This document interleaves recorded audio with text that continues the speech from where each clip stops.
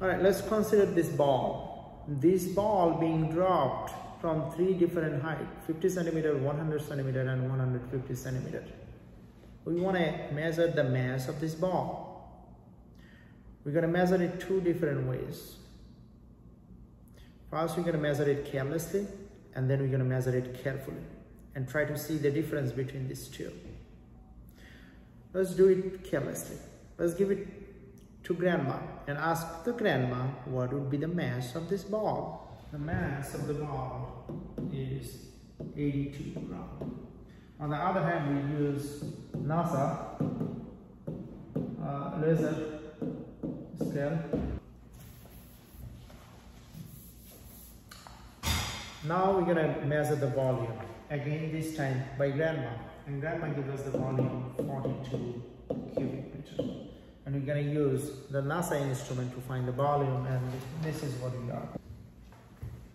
Density would be mass over volume. So mass is 82 gram, of course, and the volume is 42 cubic meters, centimeters. Okay, now let's find the density over here. And there is a big problem with this one. Why is that? How many sig fig over here? 2. How many sig fig over here? 2. So significant figures are important because you do not want to get more precise conclusion than what you started with. You don't want to get more precise answer than what you started with. You started with 2 sig fig and you get much more precise answer, and that's not good. You started with sloppy measurement. You should not get very precise conclusion. If you started with 2 sig fig, if you started with sloppy measurement, then you should end up with a sloppy conclusion. Okay, so this has a problem. This is without sig fig. Using without sig fig. And this one would be better because this one is going to use sig fig. We're going to round it to 2 sig fig because we started with 2 sig fig. So 2.0 gram cubic centimeter. So why this is better? Because this uses sig fig. Why this is not good? Because this does not use sig fig. This is why we always gonna use sig fig in scientific measurement. Now let's see. We started with very precise information. We started with 1, 2, 3, 4, 5, 6, 7, 8, 9 sig fig here. 1, 2, 3, 4, 5, 6, 7, 8, 9 sig fig here. That means 9 sig fig here, 9 sig fig here. Then our conclusion should be very precise as well. And our conclusion will include 9 sig fig. Let's see. 1, 2, 3, 4, 5, 6, 7, 8, 9. This is why sig fig is very important. Now, I'm going to give you an analogy to understand. I want to know the location of my two sons, Isaac and Ralph. So I called them.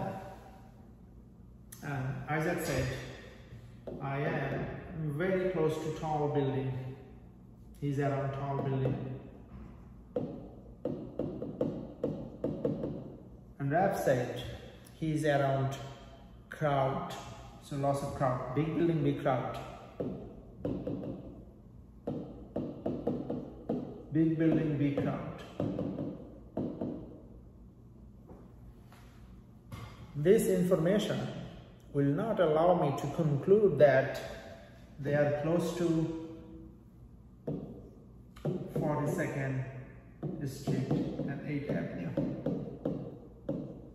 This information will not allow me to conclude that they are close to 42nd Street and 8th Avenue. Let me use analogy for this one.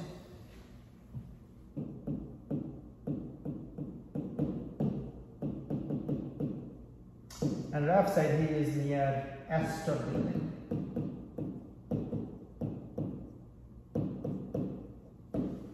Now, this will allow me to conclude that they are very close to Times Square.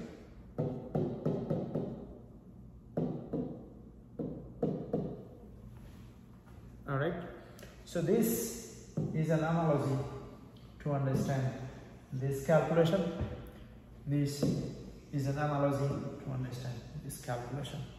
Hopefully you understand one thing now, that is, you don't want to get much more precise answer than what you started with. This is not precise information. You should not have precise conclusion. This is precise information. So yeah, you should get a precise conclusion. Now let me give you some example. Example 5, 6, 8. How many sig fig there? 3 sig fig. 3 sig fig. 1, 2, 3 sig fig. Non-zero number always sig fig. Number 2. 0 to the right.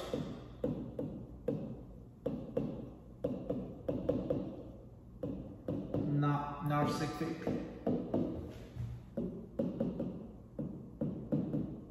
So trailing 0.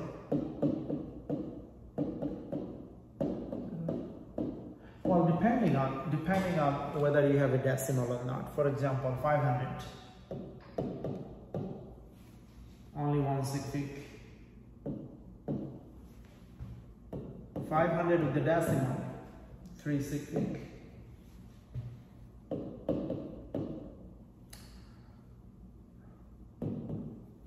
4 sig fig. Okay, so decimal makes a huge difference. Number 3, 0 in the middle.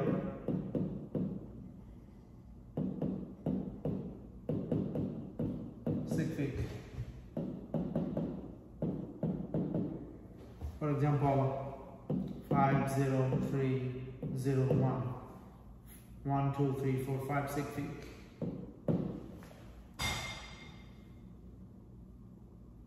Leading 0 never sig fig.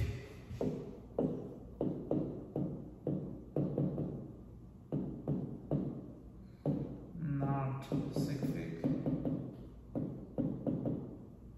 Example 0.01 has only 1 sig fig.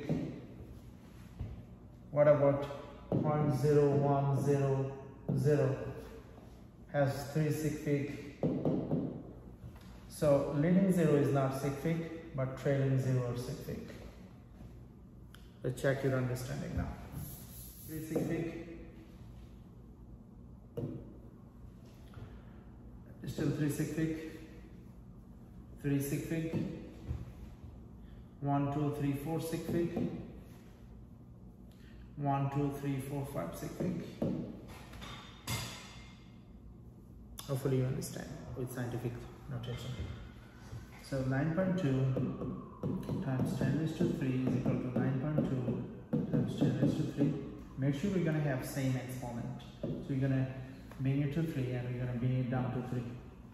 So 8.3 times 10 raised to 4 is equal to 83 times 10 raised to 3.